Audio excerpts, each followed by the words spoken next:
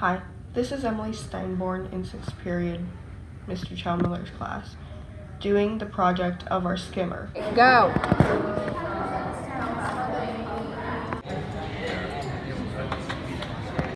Those were my 2 best flights with my skimmer so far.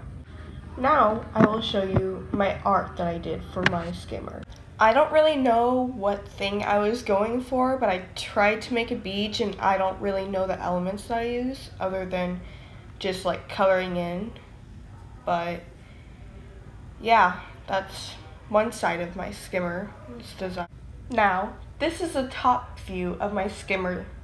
I put my first and last name on the skimmer for whatever reason, I don't know. But as you can see, I tried to make sand using the yellow marker, but it didn't really show up very well, so it kind of blended in with the orange.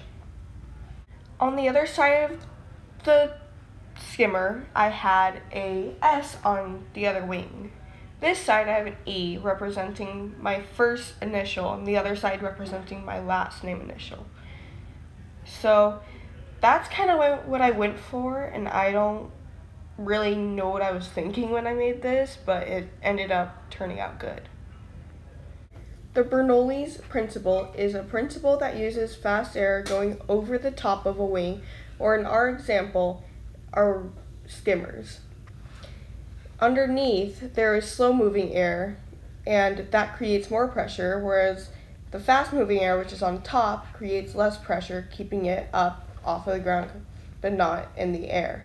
So I just got done watching my skimmer video, and I decided I deserve a B, because it didn't quite, I don't think, make the 20 feet mark during my flights, even though I do have 2 videos of flying, and I did explain my art, and I didn't explain it very well, which is another reason why I give myself a B.